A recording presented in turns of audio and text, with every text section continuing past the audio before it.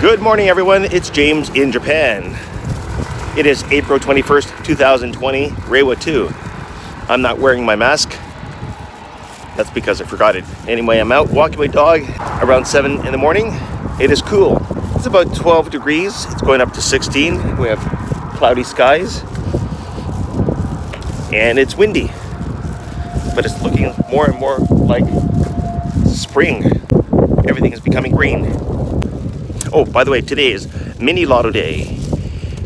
All the lottery kiosks are still closed, but I figured out a way to buy tickets online. I might do a video on that later on. But anyway, I'm going to talk about the government's plan to hand out 100,000 yen, that's Juman. There are some stipulations. First of all, you have to be a legal resident of Japan. That includes foreigners. Foreigners have to be living in Japan for at least 3 months, okay, in order to apply for it. The government is going to mail out applications to every household. To say household in Japanese is sittai. That's me. I'm the head of my household.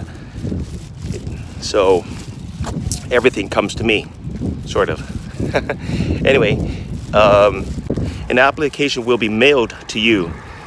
Or you can go onto the government's website and apply from there using your My Number.